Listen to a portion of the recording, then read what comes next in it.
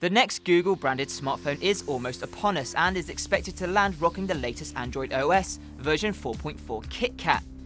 Android KitKat is expected to be a larger update than we saw with Jelly Bean 4.3, but what exactly does that mean? The Tech Radar team offer their thoughts. We don't know a lot about Android 4.4 beyond the name of KitKat, but we do think there's going to be a lot more interaction with wearables, so the Google Glass, maybe a smartwatch that could be coming from Google, and things like allowing it to be more secure, so if you step away from your phone, the watch will automatically lock the device so you don't have to worry about someone playing with it, prying eyes, that kind of thing. Google's definitely interested in security, so that will be a big part of it. So new features for Android 4.4, there's unlikely to be any sort of headlining features. They're more going to be little tweaks here and there to make it a better interface. There's word that a printing option will be available to let you print from your phone to a wireless printer. That'll be really handy.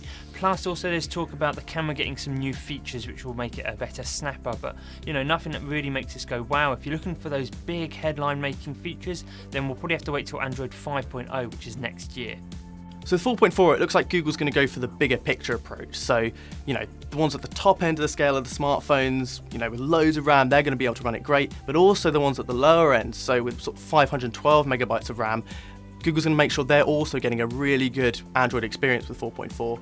In terms of an Android 4.4 release date, we expect it to arrive alongside the new Nexus 5 in the middle of October, a special Google event.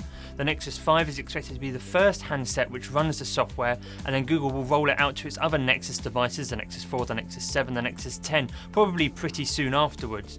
Now in terms of everyone else, the Samsungs, the HTCs, the Sonys, the wait's going to be a bit longer. They have to take the new software, apply their own skins, do their own testing, and then roll it out to handsets across the world, and that can take months.